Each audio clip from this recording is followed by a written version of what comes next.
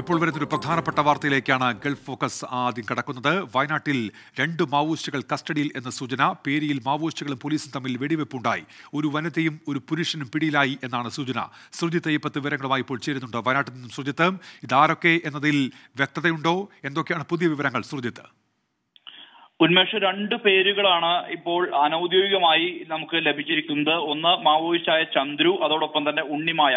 ഇവർ ഏറെക്കാലമായി കബനി ദളത്തിന്റെ ഭാഗമായി പ്രവർത്തിക്കുന്ന ആളുകളാണ് എന്നുള്ള തരത്തിലുള്ള വിവരമാണ് പോലീസിൽ നിന്ന് നമുക്ക് ലഭ്യമാകുന്നത്. പ്രത്യേകിച്ച് അതായത് ഈ ആറളം മുതൽ ഈ കമ്പമല, മക്കിമല ഉൾപ്പെടെയുള്ള വയനാട്, അതോടൊപ്പം തന്നെ കോഴിക്കോട്, കുറ്റ്യാടി, അതോടൊപ്പം ഈ കണ്ണൂർ ജില്ലയുടെ വിവിധ വനമേഖലകൾ, ഈ മേഖലകൾ കേന്ദ്രീകരിച്ച് പ്രവർത്തനം നടത്തുന്ന കബനി ദളത്തിന്റെ ഭാഗമായുള്ള ആളുകളാണ് ഈ ചന്ദ്രുവും ഉണ്ണിമായും എന്നാണ് നമുക്ക് ലഭ്യമാകുന്ന വിവരം. 9 മണിയോടുകൂടി ആണ് വെടിവെപ്പുമായി ബന്ധപ്പെട്ട വിവരങ്ങൾ പുറത്ത് വരുന്നത്.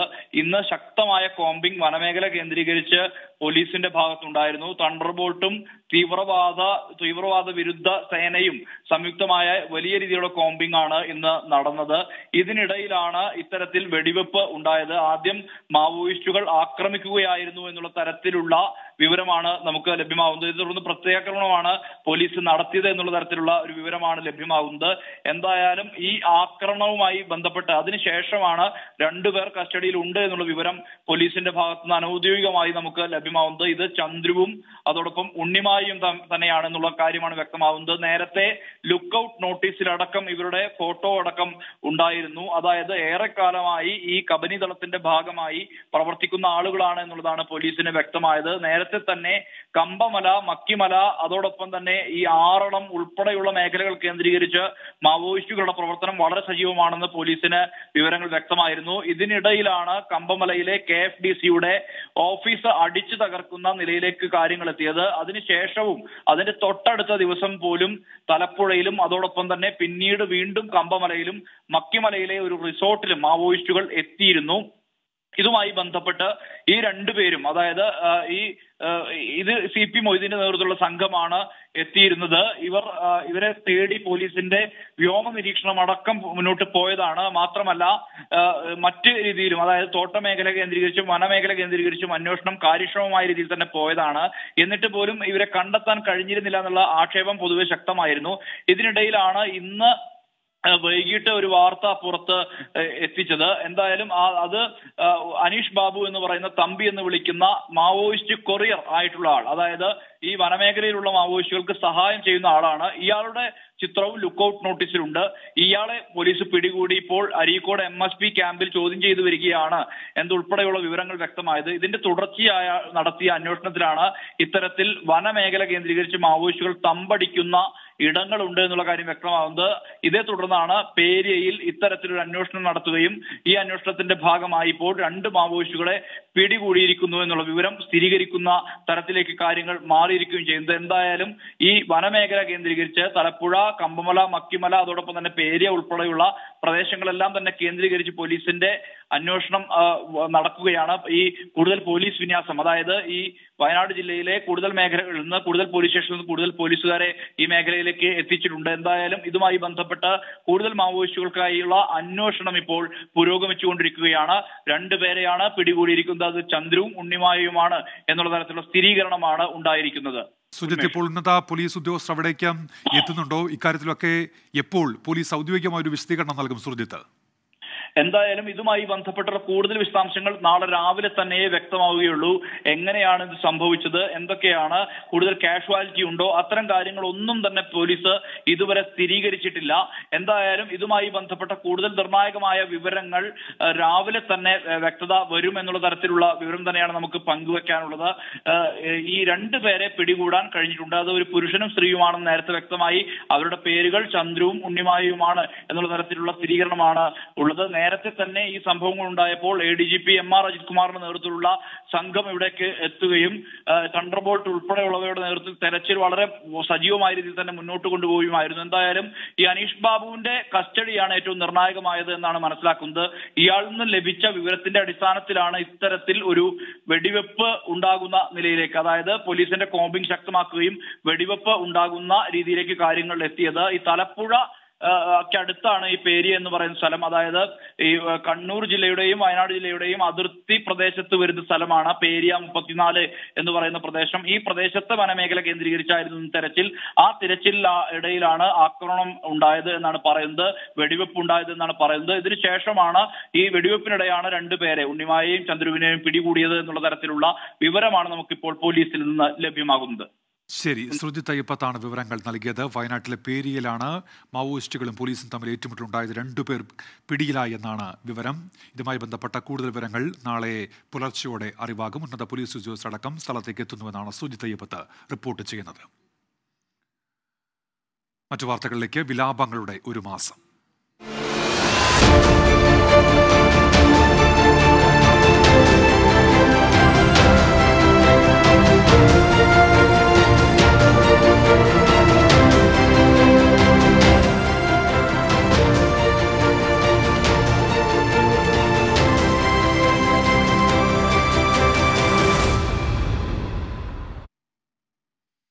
ഇസ്രയേലിനെതിരെ വിമർശനം കടുപ്പിച്ച് UN secretary general Antonio Guterres ഉടൻ വെടിനിർത്തൽ പ്രഖ്യാപിക്കണമെന്ന് അദ്ദേഹം ആവശ്യപ്പെട്ടു. അടിയന്തര സഹായം എത്തിക്കാൻ യുദ്ധത്തിന് താൽക്കാലിക ഇടവേളയാകാം എന്ന് ഇസ്രയേൽ പ്രധാനമന്ത്രി ബെഞ്ചമിൻ നെതന്യാഹു പ്രതികരിച്ചു. തെക്കൻ ഗസയിൽ ശക്തമായ വ്യോമാക്രമണം തുടരുകയാണ്. ഖാൻ യൂനസ്, റസ നഗരങ്ങളിൽ ഒറ്റ രാത്രിയിൽ കൊല്ലപ്പെട്ടത് 23 പേർ. തകർന്ന കെട്ടിടങ്ങൾക്കുള്ളിൽ കുടുങ്ങിയവരെ പുറത്തെത്തിക്കാനുള്ള ശ്രമം തുടരുന്നു. വടക്കൻ ഗസയിൽ പലസ്തീൻ പ്രവർത്തകനും കുടുംബാംഗങ്ങളും കൊല്ലപ്പെട്ടതായി പ്രാദേശിക മാധ്യമങ്ങൾ റിപ്പോർട്ട് ചെയ്തു. യുദ്ധം അവസാനിച്ചാലും ഗസയുടെ നിയന്ത്രണം ഇസ്രായേലിനായിരിക്കുമെന്ന് ബെഞ്ചമിൻ നെതന്യാഹു. യുദ്ധത്തിന് താൽക്കാലിക ഇടവേളയാകാമെന്നും നെതന്യാഹു പറഞ്ഞു. ഗസയിലെ കൂട്ടക്കുരുതിയിലും ആക്രമണങ്ങളിലും ഐക്യരാഷ്ട്രസഭാ സെക്രട്ടറി ജനറൽ അന്റോണിയോ ഗുട്ടറസ് വിമർശനം കടുപ്പിച്ചു. കൊല്ലപ്പെടുന്നവരിലേറെയും കുട്ടികളാണെന്നും Guterres. Gaza is becoming a graveyard for children. Hundreds of girls and boys are reportedly being killed or injured every day. More journalists have reportedly been killed over a 4-week period than in any conflict in at least 3 decades.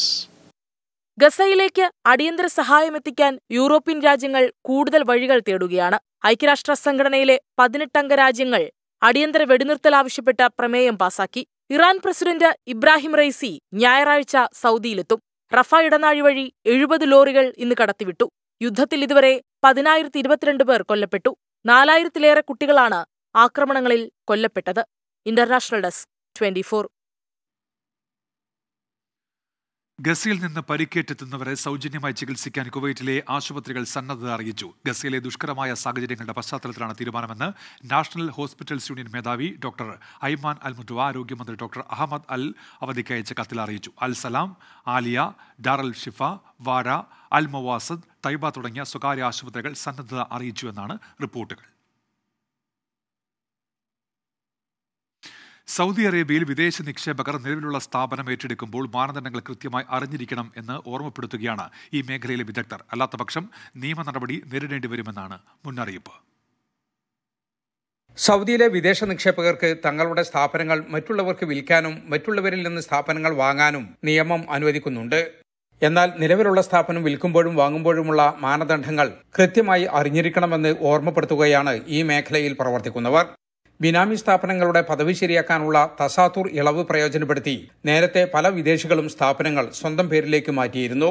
മതിയായ capital ഇല്ലാതെ trading മേഖലയിലുള്ള സ്ഥാപനങ്ങളും ഇങ്ങനെ വിദേശികളുടെ പേരിലേക്ക് മാറ്റിയിട്ടുണ്ട്. എന്നാൽ തസാത്തൂർ ഇളവ് അവസാനിച്ച സാഹചര്യത്തിൽ ഈ സ്ഥാപനങ്ങൾ ഇനി കൈമാറ്റം ചെയ്യുമ്പോൾ മതിയായ മൂലധനമുണ്ടെന്ന് ഉറപ്പുവരുത്തണമെന്ന് Arab consult house CEO Najeeb Musliyarakath ഓർമ്മിപ്പിച്ചു. നിങ്ങളുടെ കമ്പനിക്ക് 27 മില്യൺ ക്യാപിറ്റൽ ആവശ്യമാണ്. 20 മില്യണെങ്കിലും മിനിമം ക്യാപിറ്റൽ ആവശ്യമാണ്. അത് ഇപ്പോൾ മാറ്റുന്ന സമയത്ത് നിങ്ങൾക്ക് 20 മില്യൺ ക്യാപിറ്റൽ ആക്കിയിട്ട് വേണമെങ്കിൽ മാറ്റാം. എങ്ങനെയാണോ ക്യാപിറ്റൽ ഉള്ളത് 1 മില്യൺ ആണെങ്കിൽ 1 മില്യൺ ആയിട്ടും വേണമെങ്കിൽ മാറ്റാം. പക്ഷേ നാളെ ഒരു ചോദ്യം വരികയാണെങ്കിൽ you are responsible to change. നിങ്ങൾ അത് ബാധ്യസ്ഥരാണ്. ഈ മാനദണ്ഡങ്ങൾ പാലിക്കാതെ സ്ഥാപനം വാങ്ങിയാൽ ഭാവിയിൽ നിയമ നടപടി നേരിടേണ്ടി വരുമെന്നാണ് മുന്നറിയിപ്പ്.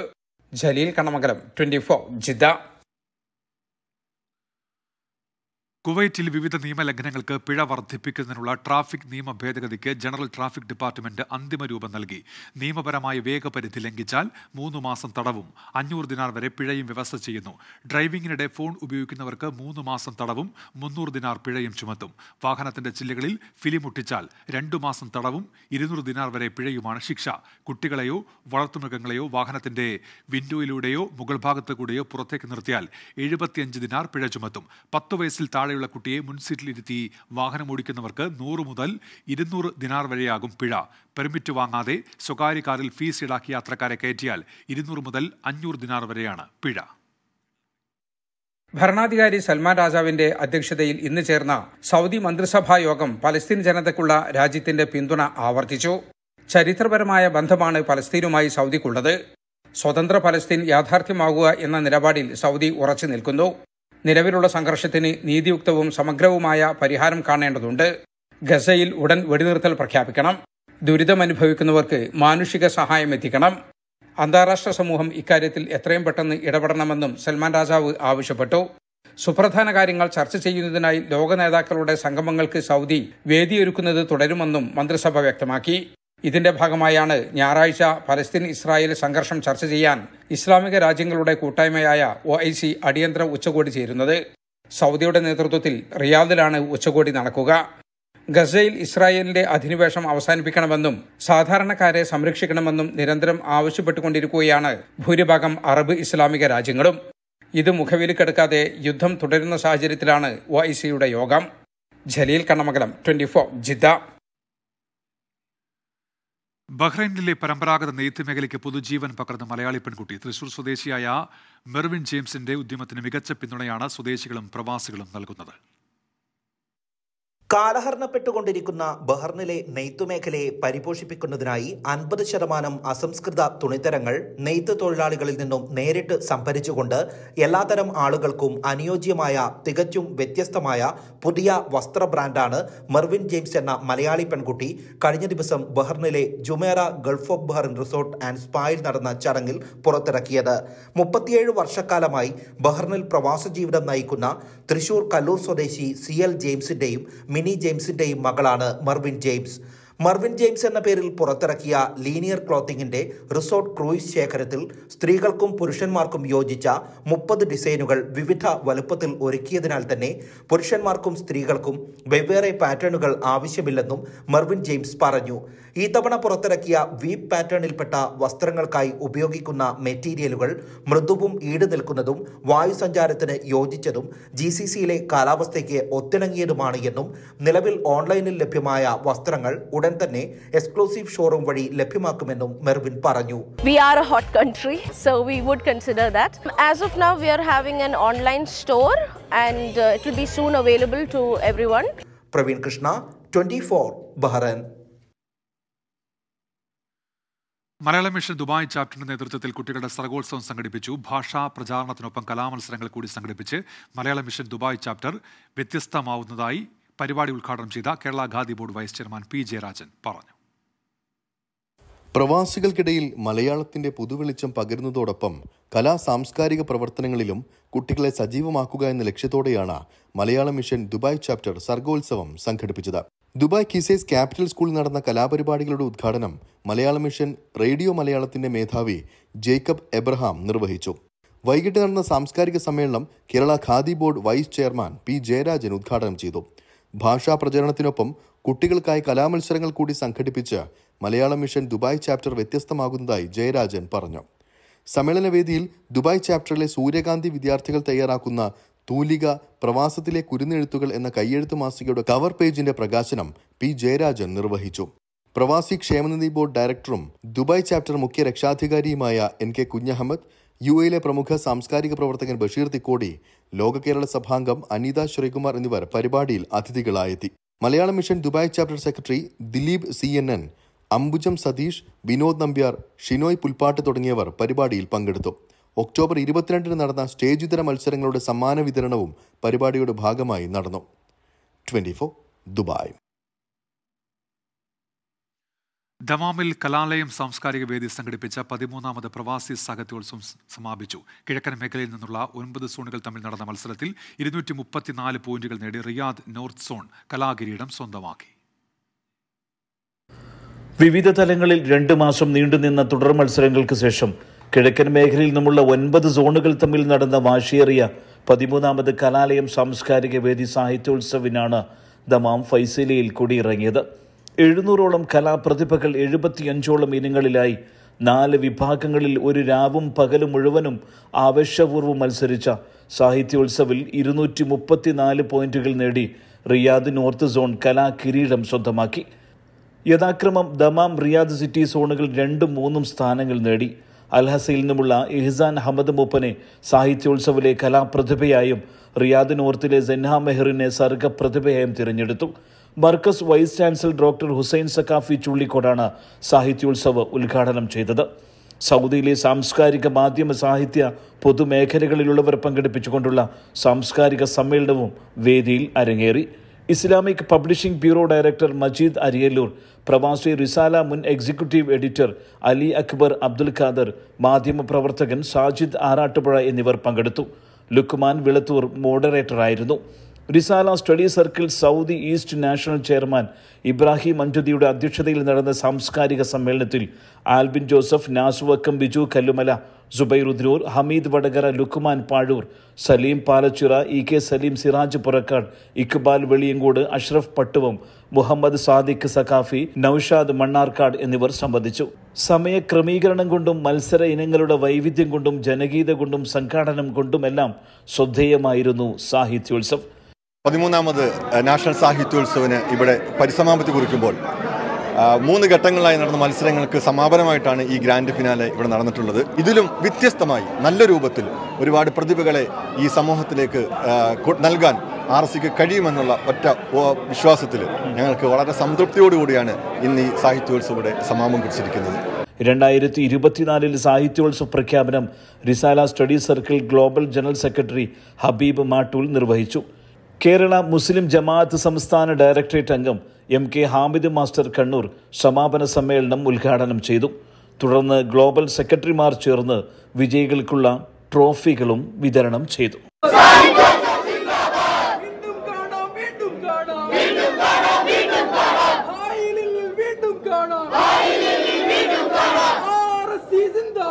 സർഗലയ താളങ്ങളുടെ വിസ്മയങ്ങൾ സമ്മാനിച്ച് 13ാമത് സൗദി ഈസ്റ്റ് നാഷണൽ സാഹിത്യോത്സവിന് ഇവിടെ പരിസമാപ്തി.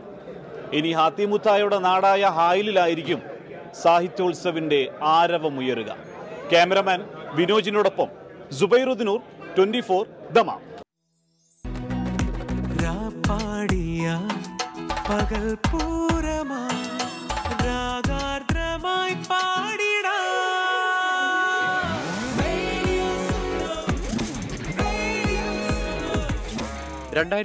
നവംബർ 5 റേഡിയോ സുനോയുടെ തുടക്കം. സമാനതകളില്ലാത്ത ശ്രവ്യാനുഭവം സമ്മാനിച്ച റേഡിയോ സുനോ ചുരുങ്ങിയ കാലം കൊണ്ട് ശ്രദ്ധേയമായി.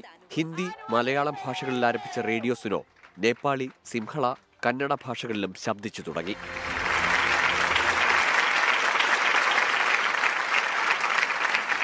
പുത്തൻ ആശയങ്ങളാണ് 6 വർഷമായി ഒലീവ് സുനോ റേഡിയോ നെറ്റ്വർക്കിന്റെ കാതൽ. വാർഷികത്തോടനുബന്ധിച്ച് ശ്രോതാക്കളുമായി ചൈന യാത്രയടക്കം നിരവധി പരിപാടികൾ സംഘടിപ്പിക്കും. കാലാനുസൃതമായ മാറ്റങ്ങളോടെ ഇനിയും മുന്നോട്ടു പോകുമെന്നും ശ്രോതാക്കളുടെ പിന്തുണയ്ക്ക് നന്ദി അറിയിക്കുന്നതായും olive Suno radio network management പ്രതികരിച്ചു. 24 ഖത്തർ. സഞ്ചാരപ്രിയരായ പ്രവാസികൾക്ക് കസാഖിസ്ഥാനിലെ അൽമാറ്റിയിലേക്ക് സൗജന്യ യാത്രയ്ക്കുള്ള അവസരമൊരുക്കി flowers ടിവിയും coral പെർഫ്യൂംസും ചേർന്നൊരുക്കുന്ന flowers take of two അൽമാറ്റി മത്സരത്തിൽ വിജയികളായിരിക്കുന്നവർക്കാണ് യാത്രയ്ക്കുള്ള അവസരം. യാത്രകളെ നെഞ്ചോട് ചേർത്ത് വെക്കുന്ന പ്രവാസികൾക്ക് സന്തോഷ വാർത്തയുമായാണ് മലയാളികളുടെ പ്രിയ channel flowers രംഗത്തെത്തിയിരിക്കുന്നത്.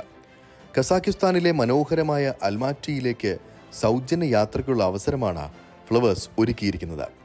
Flowers ടിവിയും coral പെർഫ്യൂംസും ചേർന്നൊരുക്കുന്ന flowers take of two അൽമാറ്റി മത്സരത്തിൽ പങ്കെടുത്ത് വിജയിക്കുന്നവർക്ക് സൗജന്യമായി അൽമാറ്റിയിലേക്ക് യാത്ര ചെയ്യാനാകും.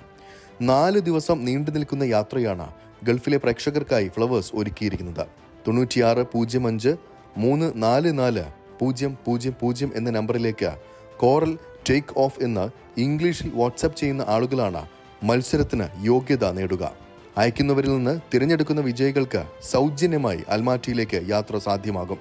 Eastern, RKG group, doctor Kaveri ayurvedic centre, അറൂഹ travels എന്നിവരാണ് പരിപാടിയുടെ ഭാഗമാവുക.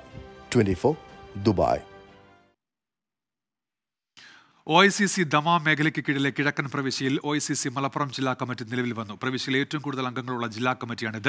ഗഫൂർ വണ്ടൂറാണ് പ്രസിഡന്റ്. ഹമീദ് മരക്കാശ്ശേരി സംഘടനാ ചുമതലയുള്ള ജനറൽ സെക്രട്ടറിയും ഷൌക്കത്ത് അലി വെള്ളില ട്രഷററുമാണ്. ദമാം ബദർ ഹാളിൽ നടന്ന ജനറൽ ബോഡി യോഗത്തിൽ regional committee general secretary EK Saleem, secretary Zakir Hussain എന്നിവർ തെരഞ്ഞെടുപ്പ് നിയന്ത്രിച്ചു. മേൽഘടകങ്ങളിലേക്ക് ജില്ലയിൽ നിന്നുള്ള 10 പ്രതിനിധികളെയും 12 അംഗങ്ങളടങ്ങുന്ന ജില്ലാ എക്സിക്യൂട്ടീവ് കമ്മിറ്റിയെയും തെരഞ്ഞെടുത്തു. OICC global vice president C Abdul Hameed അവതരിപ്പിച്ച പാനൽ ജനറൽ ബോഡി ഏകകണ്ഠമായി അംഗീകരിച്ചു. World Malayali federation Africa regional കേരളോത്സവം സംഘടിപ്പിച്ചു. നിരവധി കലാപ്രകടനങ്ങൾ അരങ്ങേറി. കേന്ദ്ര വിദേശകാര്യ സഹമന്ത്രി V മുരളീധരൻ ഉദ്ഘാടനം ചെയ്തു.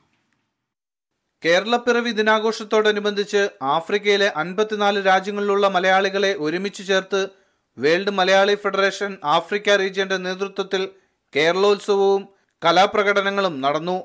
സൂം പ്ലാറ്റ്ഫോമിലൂടെ നടന്ന ചടങ്ങിൽ world Malayali federation Africa region president Anand Hari അധ്യക്ഷത വഹിച്ചു. കേന്ദ്ര വിദേശകാര്യ സഹമന്ത്രി V മുരളീധരൻ സമ്മേളനം ഉദ്ഘാടനം ചെയ്തു.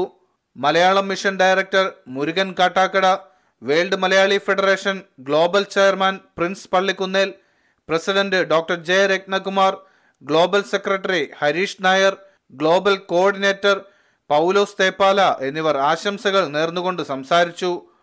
ആഫ്രിക്കയിലെ വിവിധ രാജ്യങ്ങളിൽ നിന്നുള്ള മലയാളി കലാകാരന്മാരുടെ കലാപ്രകടനം ചടങ്ങിന് മാറ്റുകൂട്ടി. കേരളത്തിന്റെ തനത് കലകളായ മോഹിനിയാട്ടം, ഭരതനാട്യം, തിരുവാതിര തുടങ്ങിയ നൃത്തരൂപങ്ങൾ പുതുതലമുറയ്ക്ക് നവ്യ അനുഭവമായി. ആഫ്രിക്കൻ കലാകാരന്മാർ അവതരിപ്പിച്ച തിരുവാതിര കളി പങ്കെടുത്തവർക്ക് കൗതുക കാഴ്ചയായിരുന്നു. Regional coordinator Girish R Unnithan, treasurer Sajith Mullappally, media coordinator ജ്യോതി S കുമാർ എന്നിവർ പരിപാടികൾക്ക് നേതൃത്വം നൽകി.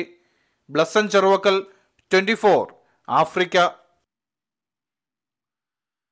സൗദിയിലെ മാധ്യമ പ്രവർത്തകനും എഴുത്തുകാരനുമായ സാജിദ് ആറാട്ടുപുഴ എഴുതിയ നക്ഷത്രങ്ങളുടെ മഴവിൽ പാതകൾ ഷാർജ അന്താരാഷ്ട്ര പുസ്തകമേളയിൽ പ്രകാശനം ചെയ്യും. നാളെ റൈറ്റേഴ്സ് ഫോറം ഹാളിലാണ് ചടങ്ങ്.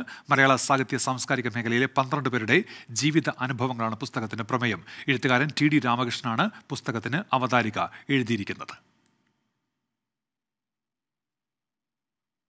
കുവൈറ്റിൽ ഹ്രസ്വ സന്ദർശനത്തിനെത്തിയ DMK നേതാക്കളായ കനിമൊഴി, കലാനിധി എന്നിവരെ INL സംസ്ഥാന സെക്രട്ടറി സത്താർ കുന്നിൽ, ഹനീഫ പാലായി, സുബൈർ കാടങ്കോട് എന്നിവർ സന്ദർശിച്ചു. നിലവിൽ BJPക്ക് എതിരെയുള്ള കൂട്ടായ്മ വലിയ പ്രതീക്ഷയോടെയാണ് മുന്നോട്ട് പോകുന്നത് എന്നും വെറുപ്പിന്റെ രാഷ്ട്രീയം മുന്നോട്ട് വയ്ക്കുന്ന BJP സർക്കാരിനെതിരെയാണ് ജനങ്ങളുടെ മനസ്സെന്നും കനിമൊഴി പറഞ്ഞു. ഇപ്പോൾ വരുന്നൊരു വാർത്തയുടെ വിശദാംശങ്ങളിലേക്ക് കൂടി. വയനാട്ടിൽ മാവോയിസ്റ്റുകളും തണ്ടർബോൾട്ടും തമ്മിൽ വെടിവെപ്പുണ്ടായി. ചപ്പാറത്തെ അനീഷ് എന്നയാളുടെ വീട്ടിലാണ് ഈ സംഭവം ഉണ്ടായതെന്നാണ് ഇപ്പോൾ പുറത്തുവരുന്ന വിവരം. 3 വനിതകളും ഒരു പുരുഷനും ഉൾപ്പെട്ട സംഘം ആയുധങ്ങളുമായി വീട്ടിലെത്തുകയായിരുന്നു. സുർജിത്ത് അയ്യപ്പത്ത് വിവരങ്ങളുമായി. സുർജിത്ത്, എന്തൊക്കെയാണ് ഇപ്പോൾ വ്യക്തമാകുന്ന കാര്യങ്ങൾ? ഉന്മേഷ്, ഏറ്റവും പ്രധാനപ്പെട്ട ചില വിവരങ്ങളാണ് നമ്മൾ പുറത്ത് വിടുന്നത്. ഏറ്റവും പ്രധാനപ്പെട്ട വിവരങ്ങൾ, അതായത് ഈ ചപ്പാരം എന്ന് പറയുന്ന പ്രദേശമുണ്ട് ഈ പേരിയയിൽ. ഈ ചപ്പാരത്തെ ഒരു വീട്ടിലാണ് വെടിവെപ്പ് ഉണ്ടായത് എന്നുള്ള സ്ഥിരീകരണം ഉണ്ടായിരിക്കുന്നു. ചപ്പാരത്തെ അനീഷ് എന്ന് പറയുന്ന ആളുടെ വീട്ടിലേക്കാണ് ഇന്ന് വൈകിട്ടോടുകൂടി ആയുധധാരികളായ മാവോയിസ്റ്റ് സംഘം എത്തിയത്. 4 പേരാണ് സംഘത്തിലുണ്ടായിരുന്നത്. ഇതിൽ 3 പേർ വനിതകളായിരുന്നു, ഒരു പുരുഷനായിരുന്നു.